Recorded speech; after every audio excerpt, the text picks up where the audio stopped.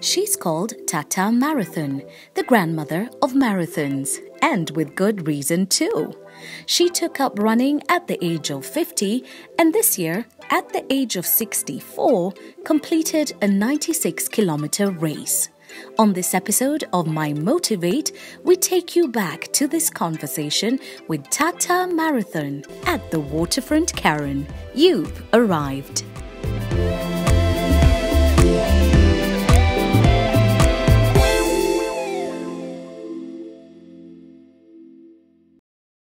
When we think about marathons, we're thinking about people in their 20s, in their 30s. But at 50, you started running. Kwa nini? I started running at the age of 50. And what drove me to running, as all of you know that, especially lifestyle diseases start at 50 or sometimes at 40. And the fear of getting arthritis pushed me to running because I had a painful knee, which I thought at least if I got arthritis, maybe I'll be grounded. And so I took up running. You're not a kawaida Tata. Wewe ni shosho manyanga. Yes, yes. I've heard you say that over and over again. But speaking about running, tell us about how you got started. Was there someone to help you, or did you just get out of the house na ukaanza kukimbia? I didn't have anybody to help me, but because I was working in the medical field and I knew very well, if I don't pick up exercises, then I'll be grounded. So I picked up running because it's easy, it is just yourself. When I started running, my friends and my family thought I'm crazy and they discouraged me.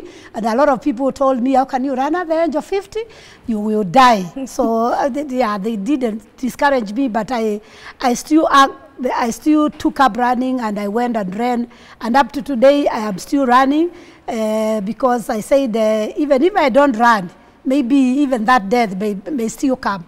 So I continue. You enjoy yourself. I really enjoy doing it. I started running my half marathon, which is 21 kilometers. And of course, after running a few years, I graduated and started running 42 kilometers. And my first 42 was in 2007 after venturing into running in 2004. I ventured into my first full marathon in Nairobi Standard Chartered. Wow, so in 3 years, Within you've 3 years, progressed yes. from little 100-meter sprints to 42 kilometers in 3 years. Yes, I did that. And then my second marathon, I ventured into the World Marathon Majors, which is Chicago. In 2008, I ventured and I went to run the Chicago Full Marathon. And I went and ran and finished. And in 2010, I was turning 56 years old. And there is this race in South Africa called the Two Oceans. And the Two Oceans is believed to be the most beautiful marathon in the world. And that was my greatest moment, running 56 at 56, because I will never be 56 again, and this race is in South Africa. It's 56 kilometers. And you finished it. And I ran for 5 hours 35 and finished. And I walked. Fantastic. And, yes. And walked the rest of the way, but even Yes. so, you completed it. Yes, I did complete, and I went back to the hotel by walking. And the reason that I have decided to run, not only for a medal, because most of these races, a lot of us runners, sometimes we run just to get a medal.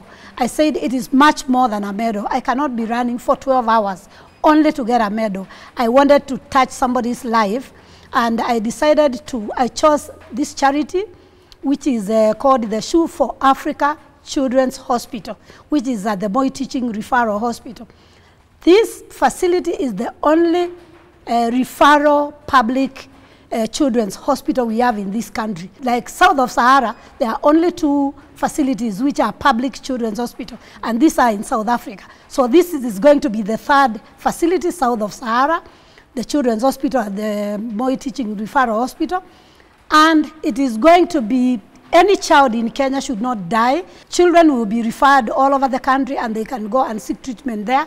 And most of these monies that have put up this facility, they have all come from runners, people who are running and putting the money there to have this facility work and give Kenyan children better quality health care. If I'm running at the age of 64, I'm looking at the youth who should be able to pick up running, and they will be much better. The young people, even like you, Sheila, if you picked up running today, you'll be better at 64 than I am today at 64. So I would urge people to run, and especially to run for charity because we have a lot of needs in this country. I belong to a group of recreational runners who are making a difference in people's lives, because as we spend money to run, we are never paid to run. So we are getting into these races, registering ourselves, buying tickets, staying in hotels, and we are running for charities. So I would like at least more people, when we say that at least we are raising money for charity, I will ask people to come in and support this worthy cause because we have a lot of needs. Just something to repeat. This facility, the people who have run and put up money in the Shoe for Africa Children's Hospital. These are Mzungus who live outside this country. They do not know where Kenya is, yet they are raising money and saying we would like at least to be connected with that public children's hospital in Kenya. So I urge Kenyans to come out and support. We've had a super season. Thank you to every guest who's made the time to share their journeys, and thank you for watching. If you have a story worth sharing, or you know someone who does, do drop me an email or let me know via my social media. Enjoy my Motivate in the meantime, and see you in Season 6 of Sheila Lives Out Loud at the Waterfront Karen. You've arrived.